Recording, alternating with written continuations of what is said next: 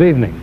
The television and radio stations of the United States and their affiliated stations are proud to provide facilities for a discussion of issues in the current political campaign by the two major candidates for the presidency. The candidates need no introduction. The Republican candidate, Vice President Richard M. Nixon, and the Democratic candidate, Senator John F. Kennedy. According to rules set by the candidates themselves, each man shall make an opening statement of approximately 8 minutes duration and a closing statement of approximately 3 minutes duration. In between, the candidates will answer or comment upon answers to questions put by a panel of correspondents. In this, the first discussion in a series of 4 joint appearances, the subject matter has been agreed will be restricted to internal or domestic American matters. And now for the first opening statement by Senator John F. Kennedy. Smith, Mr. Nixon. In the election of 1860, Abraham Lincoln said the question was whether this nation could exist half slave or half free. In the election of 1960, and with the world around us, the question is whether the world will exist half slave or half free, whether it will move in the direction of freedom, in the direction of the road that we are taking, or whether it will move in the direction of slavery. I think it will depend in great measure upon what we do here in the United States, on the kind of society that we build, on the kind of strength that we maintain. We discussed tonight domestic issues, but I would not want that to be any implication to be given that this does not involve directly our struggle with Mr. Khrushchev for survival. Mr. Khrushchev is in New York, and he maintains the communist offensive throughout the world because of the productive power of the Soviet Union itself. The Chinese communists have always had a large population, but they are important and dangerous now because they are mounting a major effort within their own country. The kind of country we have here, the kind of society we have, the kind of strength we build in the United States will be the defense of freedom. If we do well here, if we meet our obligations, if we're moving ahead, then I think freedom will be secure around the world. If we fail, then freedom fails. Therefore, I think the question before the American people is, are we doing as much as we can do? Are we as strong as we should be? Are we as strong as we must be if we're going to maintain our independence? And if we're going to maintain and hold out the hand of friendship to those who look to us for assistance, to those who look to us for survival. I should make it very clear that I do not think we're doing enough, that I am not satisfied as an American with the progress that we are making. This is a great country, but I think it could be a greater country. And this is a powerful country, but I think it could be a more powerful country.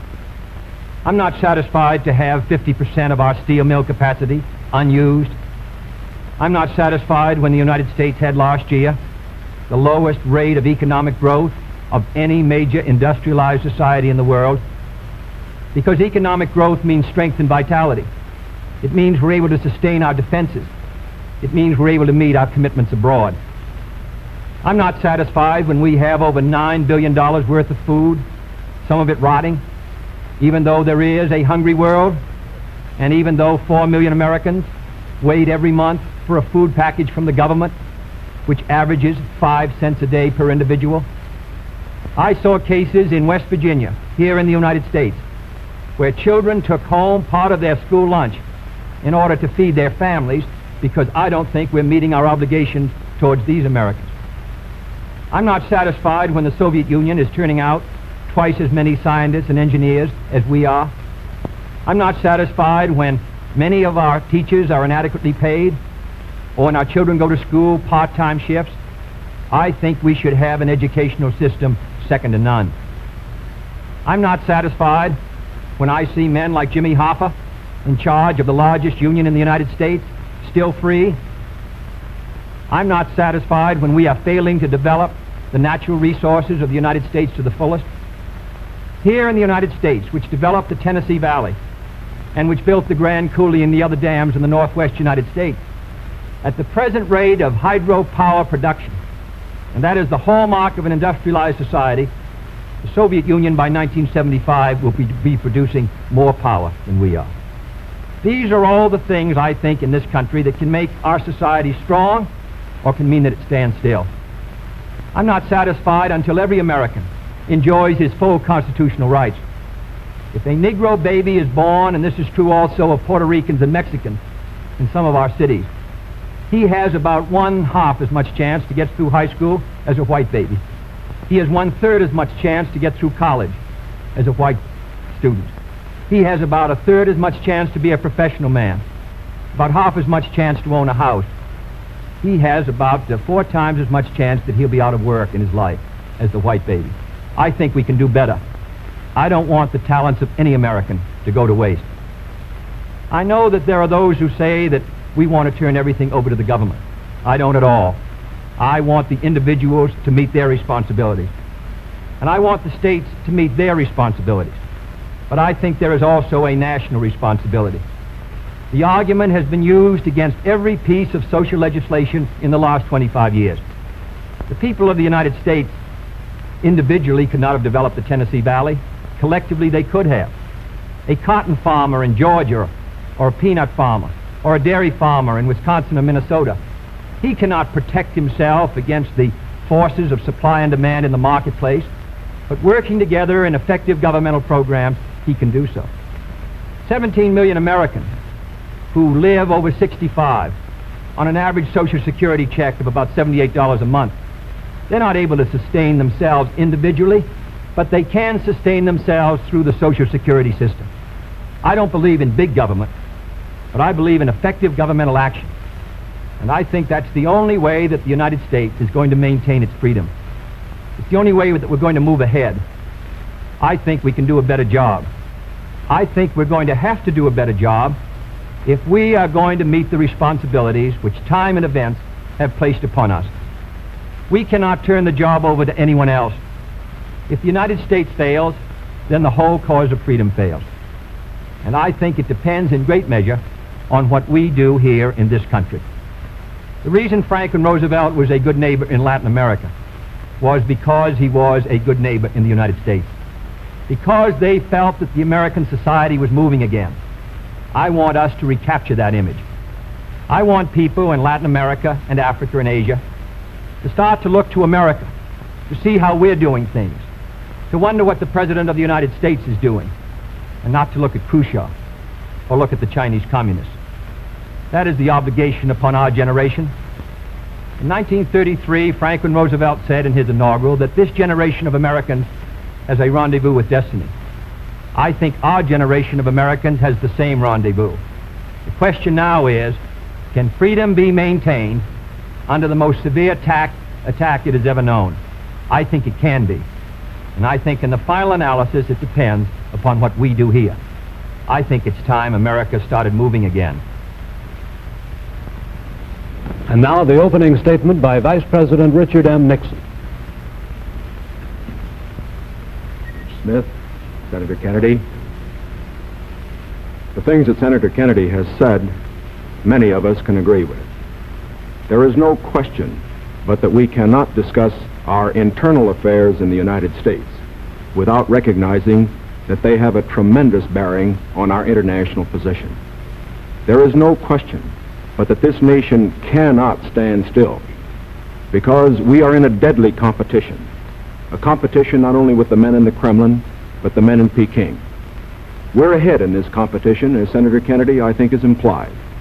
But when you're in a race, the only way to stay ahead is to move ahead. And I subscribe completely to the spirit that Senator Kennedy has expressed tonight, the spirit that the United States should move ahead.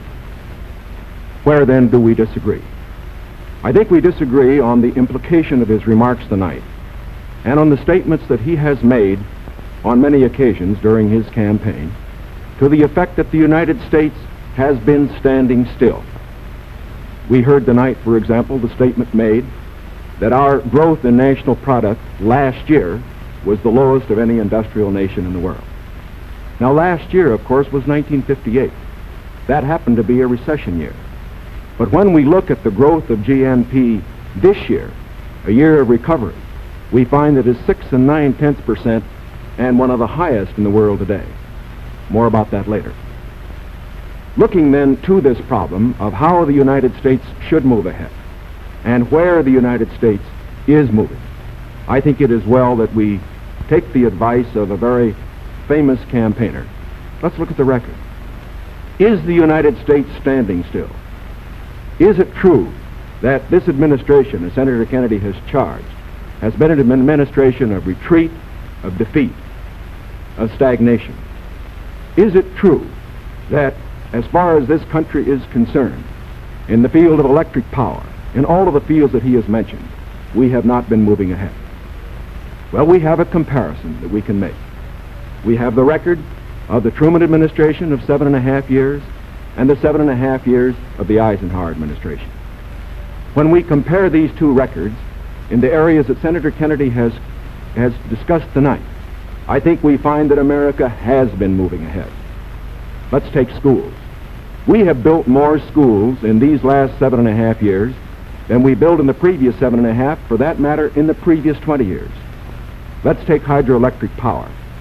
We have developed more hydroelectric power in these 7.5 years than was developed in any previous administration in history. Let us take hospitals. We find that more have been built in this administration than in the previous administration. The same is true of highways. Let's put it in terms that all of us can understand. We often hear gross national product discussed, and in that respect, may I say that when we compare the growth in this administration with that of the previous administration, that then there was a total growth of 11% over 7 years. In this administration, there's been a total growth of 19% over 7 years. That shows that there's been more growth in this administration than in its predecessors. But let's not put it there. Let's put it in terms of the average family. What has happened to you?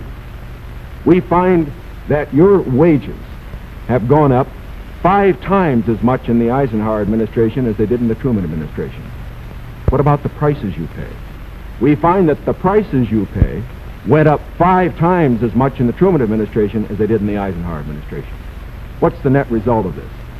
This means that the average family income went up 15% in the Eisenhower years as against 2% in the Truman years. Now, this is not standing still. But, good as this record is, may I emphasize, it isn't enough. A record is never something to stand on. It's something to build on. And in building on this record, I believe that we have the secret for progress. We know the way to progress. And I think, first of all, our own record proves that we know the way. Senator Kennedy has suggested that he believes he knows the way. I respect the sincerity with which he makes that suggestion. But on the other hand, when we look at the various programs that he offers, they do not seem to be new. They seem to be simply retreads of the programs of the Truman administration which preceded it. And I would suggest that during the course of the evening he might indicate those areas in which his programs are new, where they will mean more progress than we had then. What kind of programs are we for? We are for programs that will expand educational opportunities, that will give to all Americans their equal chance for education, for all of the things which are necessary and dear to the hearts of our people. We are for programs, in addition, which will see that our medical care for the aged is much better handled than it is at the present time. Here again, may I indicate that Senator Kennedy and I are not in disagreement as to the aim. We both want to help the old people. We want to see that they do have adequate medical care. The question is the means. I think that the means that I advocate will reach that goal better than the means that he advocates. I could give better examples, but for whatever it is, whether it's in the field of housing or health or medical care or schools or the development of electric power, we have programs which we believe will move America, move her forward and build on the wonderful record that we have made over these past 7.5 years. Now, when we look at these programs, might I suggest that in evaluating them, we often have a tendency to say that the test of a program is how much you're spending. I will concede that in all the areas to which I have referred, Senator Kennedy would have the federal government spend more than I would have it spend. I costed out the cost of the Democratic platform. It runs a minimum of $13.2 billion a year more than we are presently spending to a maximum of $18 billion a year more than we're presently spending. Now, the Republican platform will cost more, too. It will cost a minimum of $4 billion a year more, a maximum of $4 9/10 billion a year more than we're presently spending. Now, does this mean that his program is better than ours? Not at all. Because it isn't a question of how much the federal government spends. It isn't a question of which government does the most. It's a question of which administration does the right thing. And in our case, I do believe that our programs will stimulate the creative energies of 180 million free Americans. I believe the programs that Senator Kennedy advocates will have a tendency to stifle those creative energies. I believe, in other words, that his programs would lead to the stagnation of the motive power that we need in this country to get progress. The final point that I would like to make is this. Senator Kennedy has suggested in his speeches that we lack compassion for the poor, for the old, and for others that are unfortunate. Let us understand throughout this campaign that his motives and mine are sincere. I know what it means to be poor. I know what it means to see people who are unemployed. I know Senator Kennedy feels as deeply about these problems as I do. But our disagreement is not about the goals for America, but only about the means to reach those goals. Thank you, Mr. Nixon. That completes the opening statements, and now the candidates will answer questions or comment upon one another's answers to questions put by correspondents of the networks. The correspondents. I'm Sandra Van Oker, NBC News. I'm Charles Warren, Mutual News. I'm Stuart Novin, CBS News. Bob Fleming, ABC News. The first question to Senator Kennedy from Mr. Fleming. Senator, the Vice President in his campaign has said that you are naive and at times immature. He has raised the question of leadership. On this issue, why do you think people should vote for you rather than the Vice President? Well, the Vice President and I came to the Congress together, 1946. We both served in the Labor Committee. I've been there now for 14 years, the same period of time that he has, so that our experience in government is comparable. Secondly, I think the question is, what are the programs that we advocate? What is the party record that we lead? I come out of the Democratic Party, which in this century has produced Woodrow Wilson and Franklin Roosevelt and Harry Truman, and which supported and sustained these programs which I've discussed tonight. Mr. Nixon comes out of the Republican Party. He was nominated by it. And it is a fact that through most of these last 25 years, the Republican leadership has opposed federal aid for education, medical care for the aged, development of the Tennessee Valley, development of our natural resources. I think Mr. Nixon is an effective leader of his party. I hope he would grant me the same. The question before us is, which point of view and which party do we want to lead the United States? Mr. Nixon, would you like to comment on that statement? I have no comment. The next question, Mr. Novins.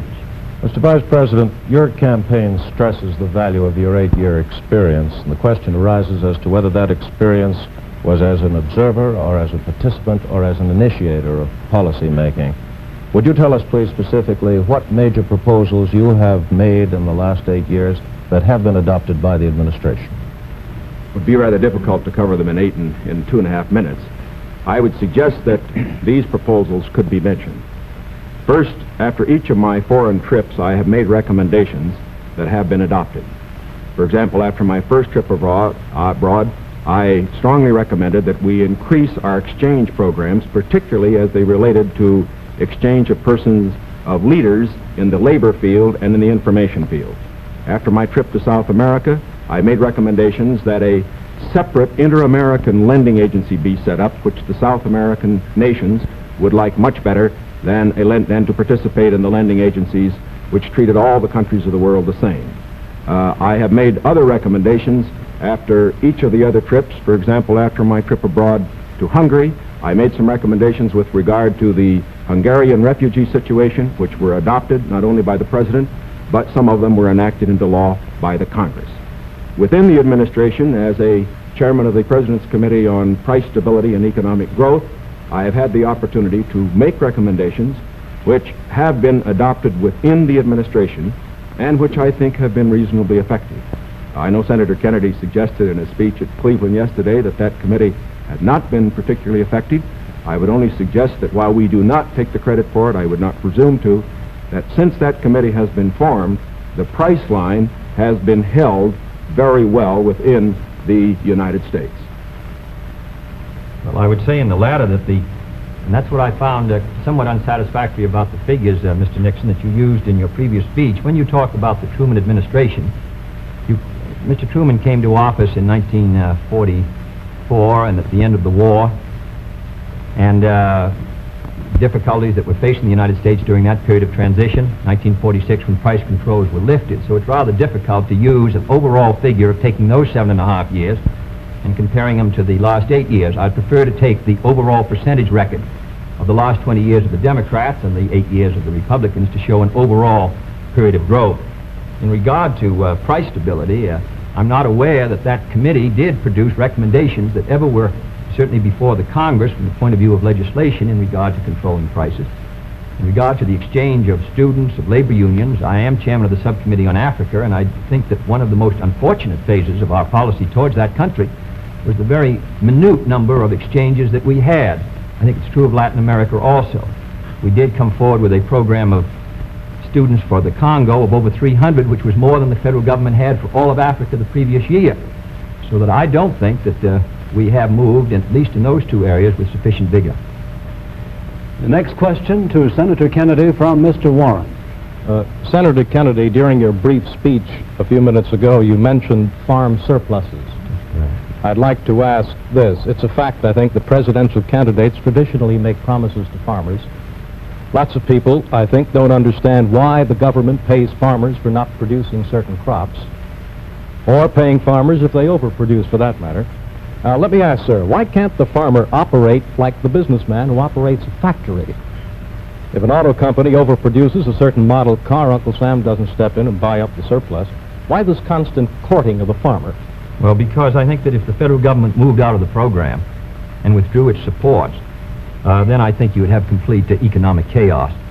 The farmer plants in the spring and harvests in the fall. There are hundreds of thousands of them. They're not able to control their market very well. They bring their crops in or their livestock in, many of them about the same time. They have only a few purchasers that buy their milk or their hogs, few large companies in many cases, and therefore the farmer is not in a position to bargain very effectively in the marketplace.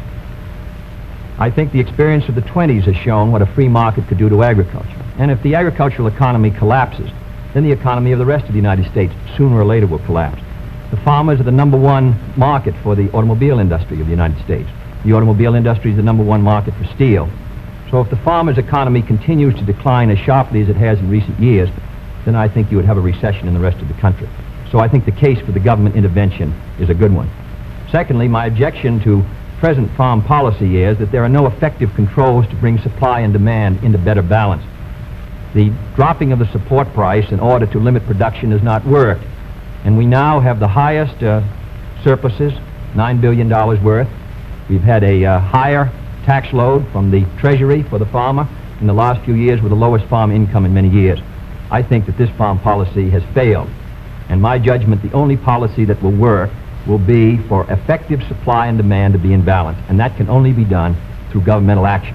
I therefore suggest that in those basic commodities which are supported, that the federal government, after endorsement by the farmers in that commodity, attempt to bring supply and demand into balance, attempt effective production controls so that we won't have that 5 or 6% surplus which breaks the price 15 or 20%. I think Mr. Benson's program has failed. And I must say, after reading the Vice President's speech before the farmers as he read mine, I don't believe that it's very much different from Mr. Benson. I don't think it provides effective governmental controls. I think the support prices are tied to the average market price of the last 3 years, which was Mr. Benson's theory. I therefore do not believe that this is a sharp enough breach with the past to give us any hope of success for the future. Mr. Nixon, comment? I, of course, disagree with Senator Kennedy insofar as his suggestion as to what should be done on the farm program. He has made the suggestion that what we need is to move in the direction of more government controls, a suggestion that would also mean raising prices that the consumers pay for products and imposing upon the farmers controls on acreage even far more than they have today. I think this is the wrong direction. I don't think this has worked in the past. I do not think it will work in the future. The program that I have advocated is one which departs from the present program that we have in this respect. It recognizes that the government has a responsibility to get the farmer out of the trouble he presently is in because the government got him into it. And that's the fundamental reason why we can't let the farmer go by himself at the present time. The farmer produced these surpluses because the government asked him to through legislation during the war. Now that we have these surpluses, it's our responsibility to indemnify the farmer during that period that we get rid of the surpluses. Until we get the surpluses off the farmer's back, however, we should have a program, such as I announced, which will see that farm income holds up. But I would propose holding that income up, not through a type of program that Senator Kennedy has suggested that would raise prices, but one that would indemnify the farmer, pay the farmer in kind from the products which are in surplus. The next question to Vice President Nixon from Mr. Van Oker. Mr. Vice President, since the question of executive leadership is a very important campaign issue, I'd like to follow Mr. Noven's question. Now, Republican campaign slogans, you see them on signs around the country as we did last week, say, it's experience that counts. That's over a picture of yourself, sir, implying that you've had more governmental executive decision-making experience than your opponent. Now, in his news conference on August 24th, President Eisenhower was asked to give one example of a major idea of yours that he adopted. His reply was, and I'm quoting, "If you give me a week, I might think of one. I don't remember." Now, that was a month ago, sir, and the President hasn't brought it up since. And I'm wondering, sir, if you can clarify which version is correct, the one put out by Republican campaign leaders or the one put out by President Eisenhower? Well, I would suggest, Mr. Van Oker, that if you know the President, that was probably a facetious remark. I would also suggest that insofar as his statement is concerned, that I think it would be improper for the President of the United States to disclose the instances in which members of his official family had made recommendations, as I have made them through the years, to him which he has accepted or rejected. The President has always maintained, and very properly so, that he is entitled to get what advice he wants from his cabinet and from his other advisors without disclosing that to anybody, including, as a matter of fact, the Congress. Now, I can only say this. Through the years, I have sat in the National Security Council. I have been in the cabinet. I have met with the legislative leaders. I have met with the President when he made the great decisions with regard to Lebanon, Kimoy Matsu, other matters. The President has asked for my advice. I have given it. Sometimes my advice has been taken. Sometimes it is not. I do not say that I have made the decisions, and I would say that no president should ever allow anybody else to make the major decisions. The President only makes the decisions. All that his advisors do is to give counsel when he asks for it. As far as what experience counts and whether that is experience that counts, that isn't for me to say. I can only say that my experience is there for the people to consider. Senator Kennedy's is there for the people to consider. As he pointed out, we came to the Congress in the same year. His experience has been different from mine. Mine has been in the executive branch. His has been in the legislative branch. I would say that the people now have the opportunity to evaluate his as against mine, and I think both he and I are going to abide by whatever the people decide. Senator Kennedy? Well, I'll just say that the question is of experience, and the question also is what our judgment is of the future, and what our goals are for the United States, and what ability we have to implement those goals. Abraham Lincoln came to the presidency in 1860 after a rather little-known session in the House of Representatives, and after being defeated for the Senate in 58, and was a distinguished president. There is no certain road to the presidency. There are no guarantees that if you take one road or another that you will be a successful president. I have been in the Congress for 14 years. I have voted in the last 8 years, and the Vice President was presiding over the Senate and meeting his other responsibilities. I have met decisions over 800 times on matters which affect not only the domestic security of the United States, but as a member of the Senate Foreign Relations Committee. The question really is, which candidate and which party can meet the problems that the United States is going to face in the 60s? The next question to Senator Kennedy from Mr. Novens. Senator Kennedy, in connection with these problems of the future that you speak of and the program that you enunciated earlier in your direct talk, you call for expanding some of the welfare programs for schools, for teacher salaries, medical care, and so forth, but you also called for reducing the federal debt. And I'm wondering how you if your president in January would go about paying the bill for all this? Does this mean that I did not advocate reducing the federal debt because I don't believe that you're going to be able to reduce the federal debt very much in 1961, 2, or 3. I think you have heavy obligations which affect our security, which we're going to have to meet. And therefore, I've never suggested we should be able to retire the debt substantially or even at all in 1961 or 2. Senator, I believe in one of your speeches you suggested that reducing the interest rate would help toward... No, not reducing the interest. Reducing the interest rate, in my judgment, the hard money, tight money policy, fiscal policy of this administration has contributed to the slowdown in our economy, which helped bring the recession of '54, which made the recession of '58 rather intense, and which has slowed somewhat our economic activity in 1960. What I have talked about, however, the kind of programs that I talk about, in my judgment, are fiscally sound. Medical care for the aged, I would put under Social Security. The Vice President and I disagree on this. The program, the Javits-Nixon or the Nixon-Javits program, would have cost, if fully used, $600 million by the government per year and $600 million by the state. The program which I advocated, which failed by 5 votes in the United States Senate, would have put medical care for the aged in Social Security and would have been paid for through the Social Security system and the Social Security tax. Secondly, I support federal aid to education and federal aid for teachers' salaries. I think that's a good investment. I think we're going to have to do it. And I think to heap the burden further on the property tax, which is already strained in many of our communities, will ensure, in my opinion, that many of our children will not be adequately educated and many of our teachers not adequately compensated. There is no greater return to an economy or to a society than an educational system second to none. On the question of the development of natural resources, I would pay as you go, in the sense that they would be balanced and the power revenues would bring back sufficient money to finance the projects, in the same way as the Tennessee Valley. I believe in the balanced budget, and the only conditions under which I would unbalance the budget would be if there was a grave national emergency or a serious recession. Otherwise, with a steady rate of economic growth, and Mr. Nixon and Mr. Rockefeller in their meeting said a 5% economic growth would bring by 1962 $10 billion extra in tax revenues. Whatever is brought in, I think that we can finance essential programs within a balanced budget if business remains orderly. Yes, I think what Mr. Novin is referring to was not one of Senator Kennedy's speeches, but the Democratic platform, which did mention cutting the national debt. I think, too, that it should be pointed out that, of course, it is not possible, particularly under the proposals that Senator Kennedy has advocated, either to cut the national debt or to reduce taxes. As a matter of fact, it will be necessary to raise taxes. As Senator Kennedy points out, that as far as his one proposal is concerned, the one for medical care for the aged, that would be financed out of Social Security. That, however, is raising taxes for those who pay Social Security. He points out that he would make pay-as-you-go be the basis for our natural resources development.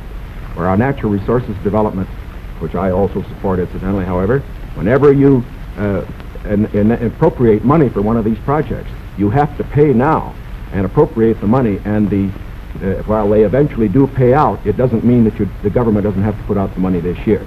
And so I would say that in all of these proposals Senator Kennedy has made, they will result in one of two things. Either he has to raise taxes or he has to unbalance the budget. If he unbalances the budget, that means you have inflation, and that will be, of course, a very cruel blow to the very people, the older people that we've been talking about. As far as aid for school construction is concerned, I favor that, as Senator Kennedy did in January of this year, when he said he favored that rather than aid to teacher salaries. I favor that because I believe that's the best way to aid our schools without running any risk whatever of the federal government telling our teachers what to teach. The next question to Vice President Nixon from Mr. Warren.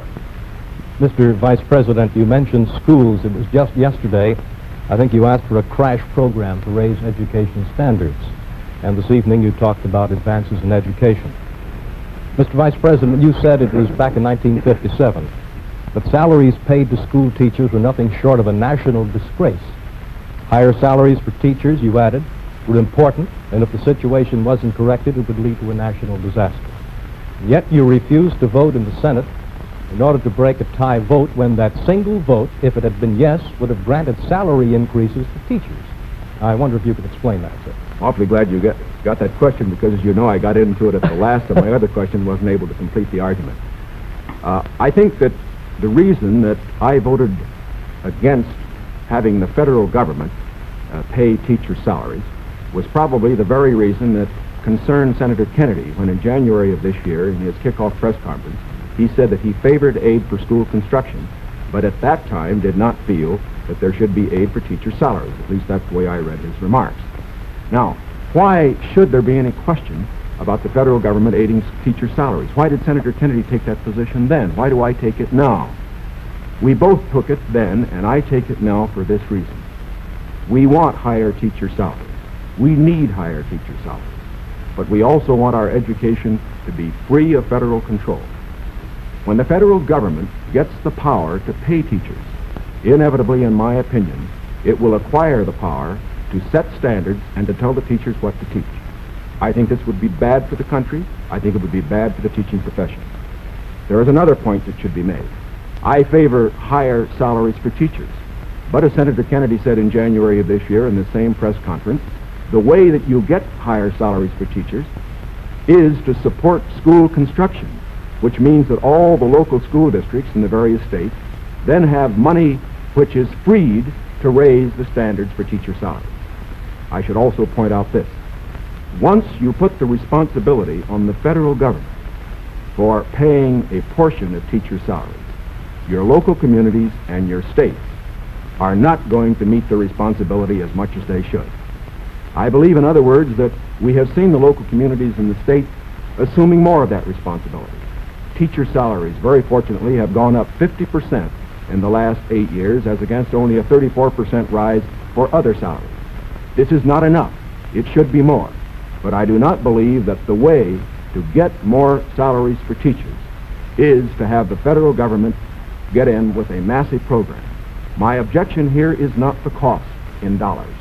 My objection here is the potential cost in controls and eventual freedom for the American people by giving the federal government power over education, and that is the greatest power a government can have. Senator Kennedy's comment? When the Vice President quotes me in January 60, I do not believe the federal government should pay directly teachers' salaries, but that was not the issue before the Senate in February. The issue before the Senate was that the money would be given to the state.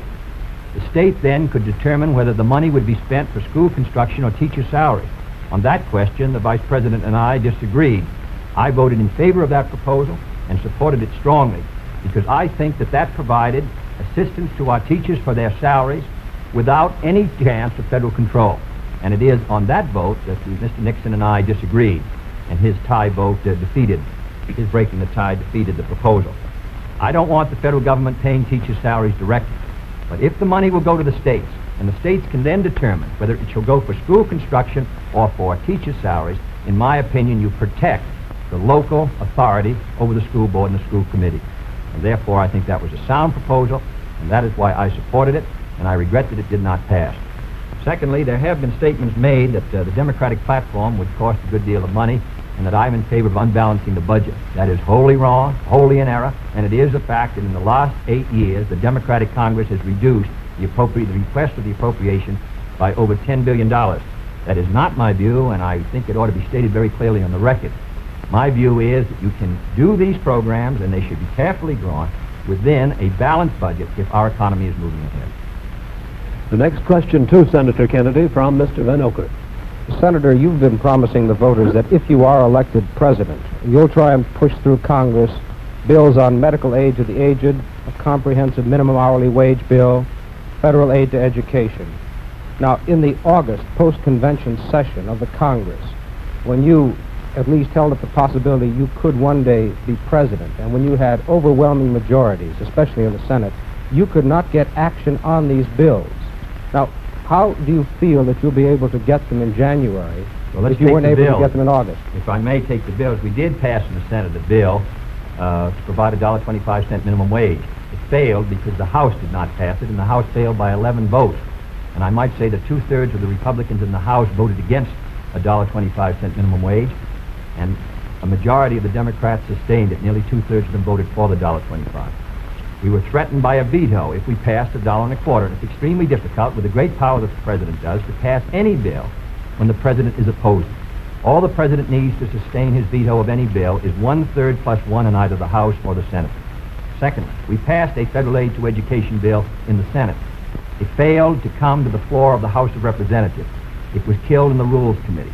And it is a fact in the August session that the 4 members of the Rules Committee who were Republicans, joining with 2 Democrats, voted against sending the education bill to the floor of the House. 4 Democrats voted for it. Every Republican on the Rules Committee voted against sending that bill to be considered by the members of the House of Representatives. Thirdly, on medical care for the aged. This is the same fight that's been going on for 25 years in Social Security.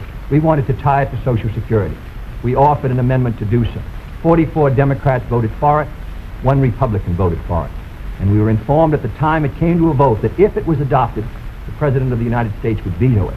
In my judgment, a vigorous Democratic president, supported by a Democratic majority in the House and Senate, can win the support for these programs. But if you send a Republican president and a Democratic majority, and the threat of a veto hangs over the Congress, in my judgment, you will continue what happened in the August session, which is a clash of parties and inaction. Mr. Nixon, comment? Well, obviously, my views are a little different. First of all, I don't see how it's possible for a 1/3 of a body, such as the Republicans have in the House and the Senate, to stop 2/3 if the 2/3 are adequately led. I would say, too, that when Senator Kennedy refers to the action of the House Rules Committee, there are 8 Democrats on that committee and 4 Republicans. It would seem to me, again, that it is very difficult to blame the 4 Republicans for the 8 Democrats not getting something through that particular committee. I would say further that to blame the President and his veto power for the inability of the Senator and his colleague to get action in this special session misses the mark. When the President exercises his veto power, he has to have the people behind him, not just 1/3 of the Congress. Because let's consider it. If the majority of the members of the Congress felt that these particular proposals were good issues, majority of those who were Democrats, why didn't they pass them and send to the President and get a veto and have an issue? The reason why these particular bills in these various fields that have been mentioned were not passed was not because the President was against them. It was because the people were against them. It was because they were too extreme. And I am convinced that the alternate proposals that I have, that the Republicans have in the field of health, in the field of education, in the field of welfare, because they are not extreme, because they will accomplish the end without too great cost in dollars or in freedom, that they could get through the next Congress. The next question to Vice President Nixon from Mr. Fleming. Mr. Vice President, do I take it then you believe that you could work better with Democratic majorities in the House and Senate, and Senator Kennedy could work with Democratic majorities in the House and Senate? I would say this, that we, of course, expect to pick up some seats in both in the House and the Senate. We would hope to control the House, to get a majority in the House in this election. We cannot, of course, control the Senate. I would say that a president will be able to lead. A president will be able to get his program through to the effect that he has the support of the country, the support of the people. Sometimes we get the opinion that in getting programs through the House or the Senate, it's purely a question of legislative finagling and all that sort of thing. It isn't really that. Whenever a majority of the people are for a program, the House and the Senate responds to it. And whether this House and Senate in the next session is Democratic or Republican, if the country will have voted for the candidate for the presidency and for the proposals that he has made, I believe that you will find that the president, if it were a Republican, as it would be in my case, would be able to get his program through that Congress. Now, I also say that as far as Senator Kennedy's proposals are concerned, that, again, the question is not simply one of a presidential veto stopping programs. You must always remember that a president can't stop anything unless he has the people behind him.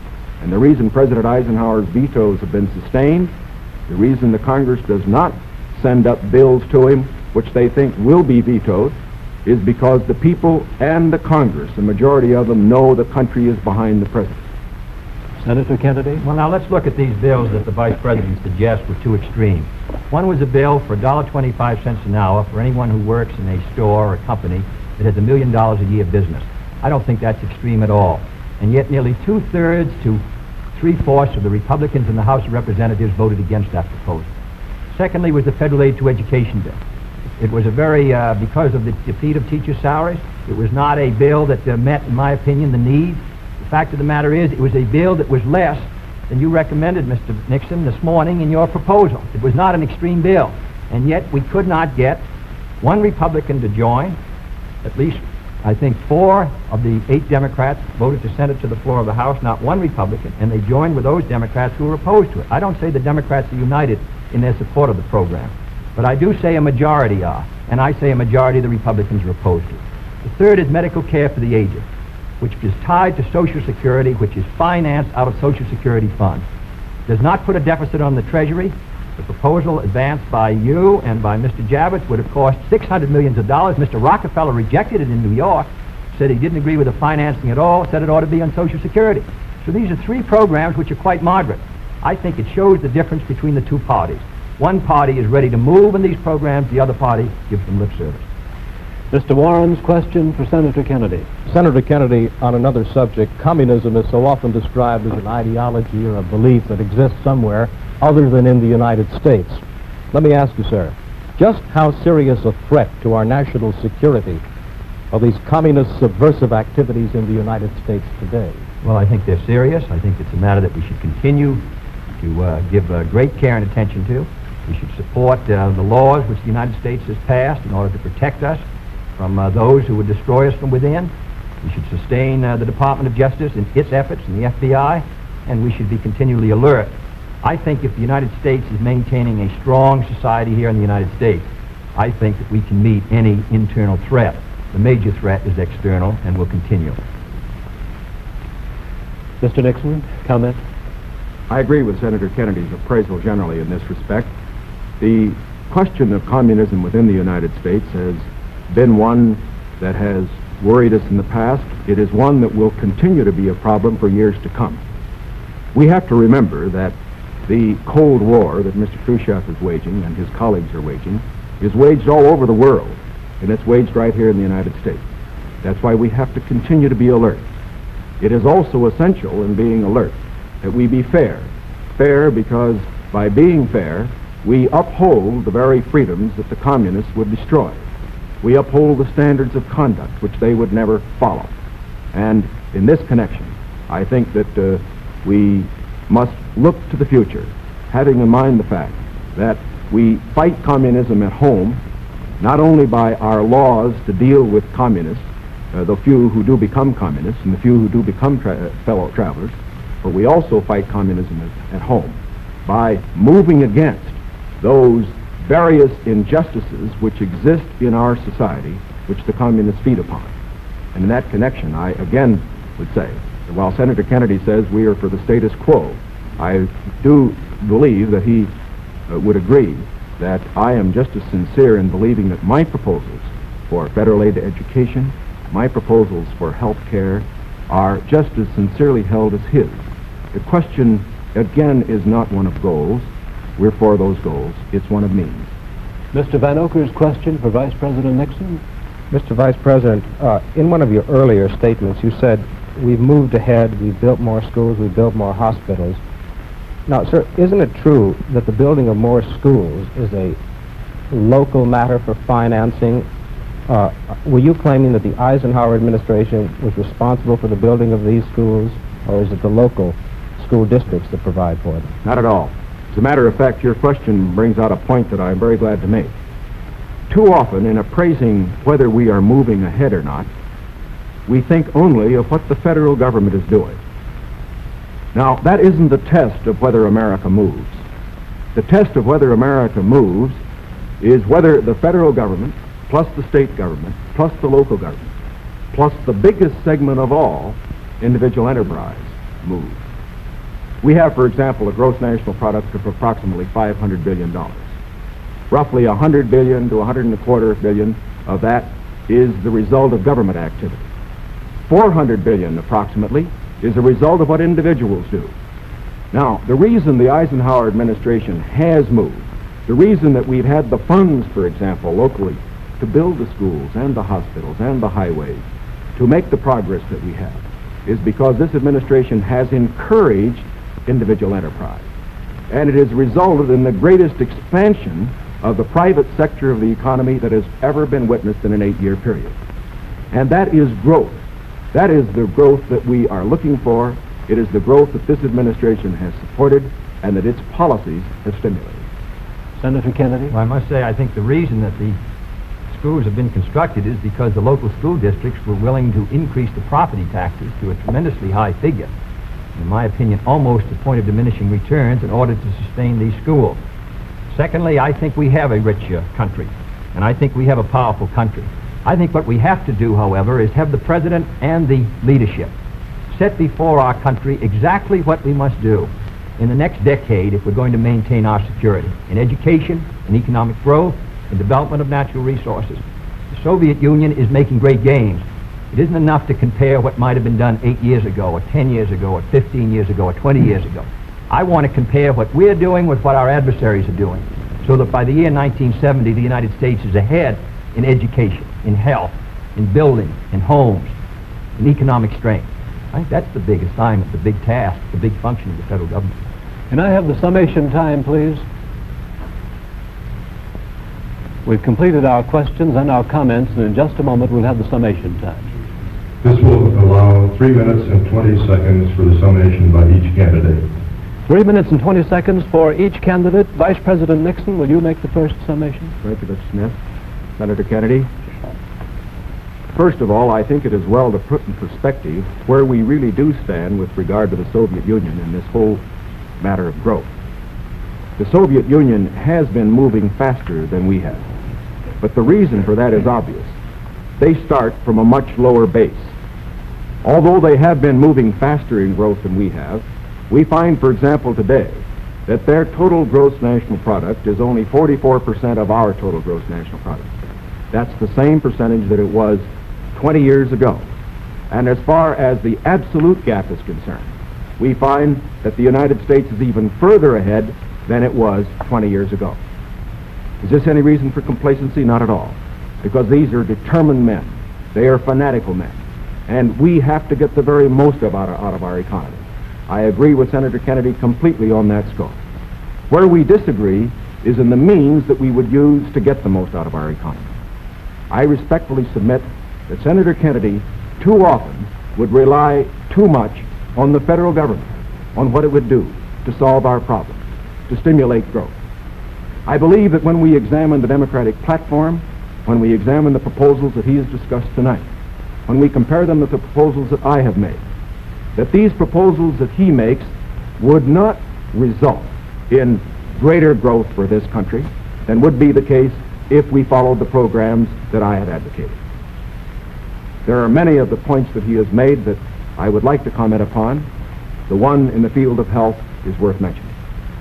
Our health program, the one that Senator Javits and other Republican senators as well as I supported, is one that provides for all people over 65 who want health insurance the opportunity to have it if they want it. It provides a choice of having either government insurance or private insurance.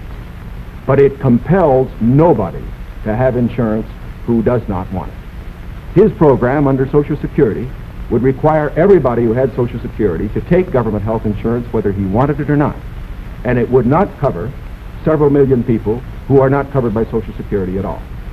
Here is one place where I think that our program does a better job than his. The other point that I would make is this. This downgrading of how much things cost, I think many of our people will understand better when they look at what happened during the Truman administration when the government was spending more than it took in. We found savings over a lifetime eaten up by inflation. We found the people who could least afford it, people on retired incomes, people on fixed incomes, we found them unable to meet their bills at the end of the month. It is essential that a man who's president of this country certainly stand for every program that will mean for growth. And I stand for programs that will mean growth and progress.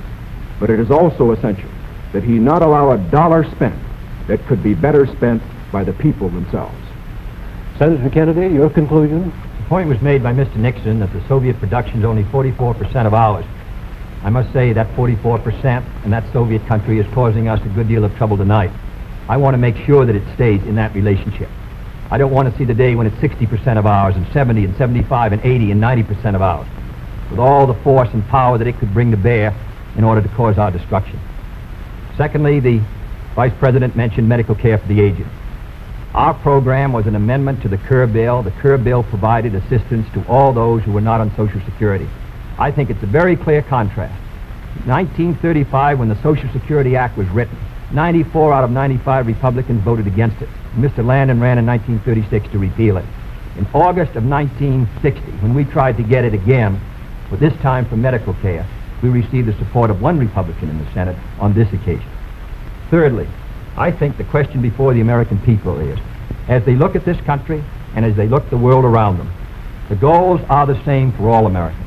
The means are at question. The means are at issue.